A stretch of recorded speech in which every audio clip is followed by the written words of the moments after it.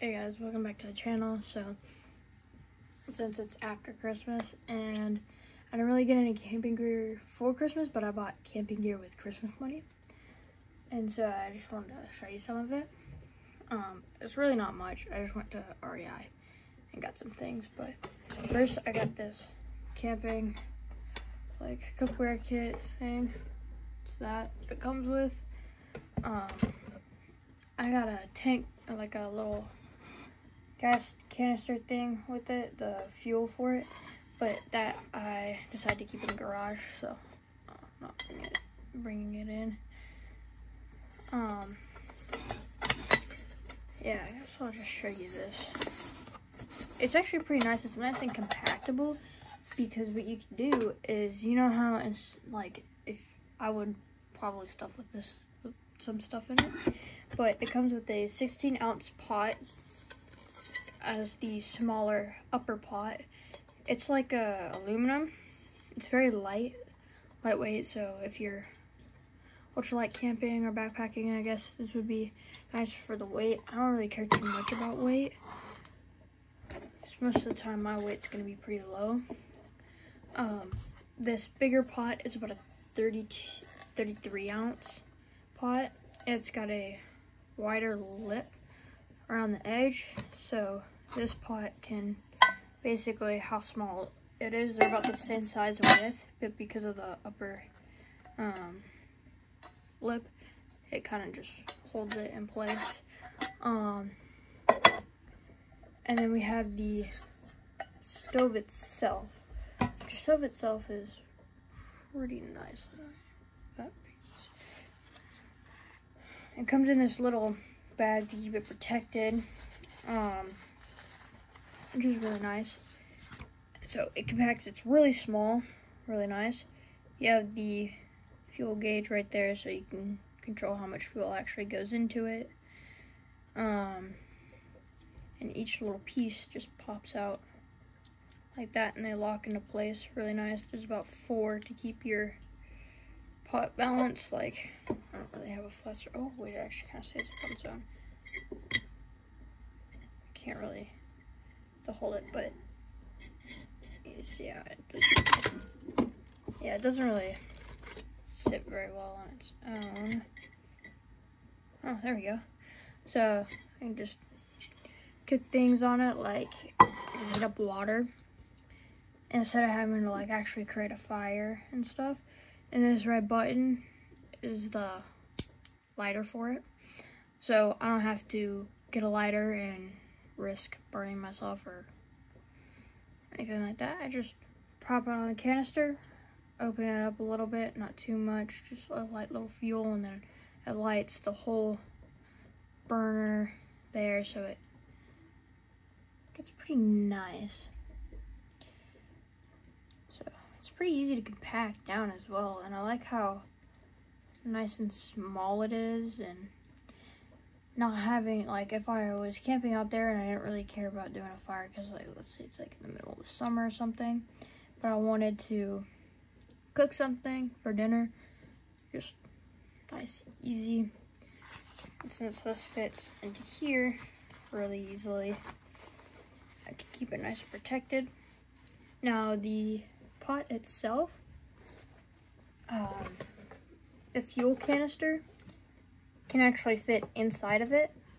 So the fuel canister sits in this. You put this on top of the fuel canister, and if you have like cooking, like a little spork or something, it can go on the top. And I'll probably, like, if I was actually going backpacking or something, if I needed to pack an extra pair of socks, I'll probably pack them into here, because it would just be nice and easy for me. So yeah, it's nice, compactable, and it comes with a little mesh bag to keep it protected from not getting scratched up. I also got a beanie from REI.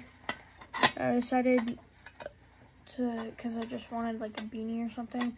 I got a jacket, like a down jacket, I think is what it was.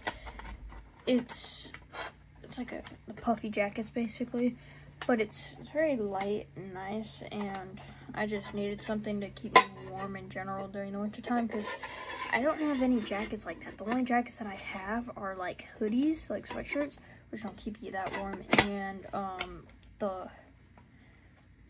wool jackets. It doesn't even have a hood on it. And a rain jacket, or like a storm breaker. And then I got this freeze-dried food. It's a Mexican style chicken. It's a 2-portion meal. So if I do that with me and Ridge when we camp out, we'd split this up and eat it instead of having to eat like hot dogs or something down there. I also got a freeze-dried 3 mac and cheese. Sorry. And so basically that I think is also a 2-person meal. And then I also got a freeze-dried ice cream sandwich. Now, I also got a zip line for Christmas, and so I decided to set that up today. And how I set it up was the slack line was very low, so we were pretty close to the ground, but we didn't hit the ground. And there was a thorn vine, and I ran right into it, so I got a pretty nasty scar from that. Not very great. And Grant was trying it out as well right after me. I don't know why he decided to do it right after I hurt myself. And he was going down, and normally you're supposed to sit on the seat, but I didn't have a wrench with me. And so I decided to screw it, not do it without the seat, because I could just use my feet to stop myself if I really didn't want to like go that fast. But he was going full speed down it, and I think we had it too slanted at an angle, to the point where when he hit the spring at the end, it jerked him up and he fell and he landed on his arm really hard. So that was not very pretty for both of us. Rich, luckily the smart one, didn't go on it. And but tomorrow I'll probably fix it, raise it up higher. Hopefully my scabs and stuff will be healed. But Christmas was, I got a pretty good like bunch of things. I got some nice comfy socks, vinyl record. We got a racing simulator in the basement, so I might make some videos on that, some gaming videos. Because today we tried to hook up the Oculus to it, so you're like actually like virtual reality, like driving and stuff. But the only issue is the game was like really glitchy through the Oculus, and so it wasn't the Wi-Fi, nor was it the game itself. We were thinking it was I was thinking it's the Oculus. My dad he was thinking that it was like the port for it. But it's just really glitchy. But I'll try to make some content videos on that. Hopefully I could try to like screen record or something on it. And so you could like see my perspective of it and the game perspective. I think it would just be fun to do, because I'm actually really good at the game for some reason. But it's mainly because we have like a driving assist on, so like you can basically, when you're driving, you just press on the gas the whole entire time, because it just automatically brakes for you, and it has like these guideline stuff, so you know where you're going. But you could take off the assist stuff and actually like race. But yeah, that's basically all I was really wanting to show you guys, and my simple video. But other than that, bye.